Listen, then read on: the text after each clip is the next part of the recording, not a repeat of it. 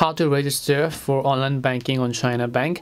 Hi everyone, welcome back to our channel Help Deck. In today's video, I'll guide you through the steps on how you can actually register for online banking on Chinabank. So make sure to watch this video till the end. So if you go to the official website, which is chinabank.ph, you'll notice that you only have the login button and the option to log into your online banking account, and you don't have the option to actually register for online banking from the website.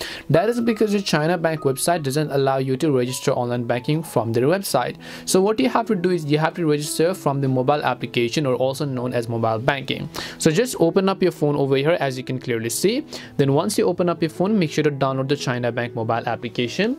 Then just go ahead and then actually open it up. Now once you open the Chinabank mobile app, by default, if you already do have an account, you can enter your user ID and password and sign into your account. But if you have not yet registered for mobile or online banking, just tap on the option that says don't have an account, sign up, which is at the bottom of the screen. Then it will give you some of the terms and conditions, which you simply need to tap on the accept button over here. Then once you tap on the accept button over here, it will take you to a page where you can use the internet banking access. So just tap on using internet banking access, or using ATM or cash card, or others, or non-ATM. So it depends upon how you want to register. So in this case, you can select using ATM or cash card, and then make sure to actually enter your ATM number as well as a cash card number. If this is not the one you think for you, then you can just come back. Basically, you can just go to using internet banking or access over here.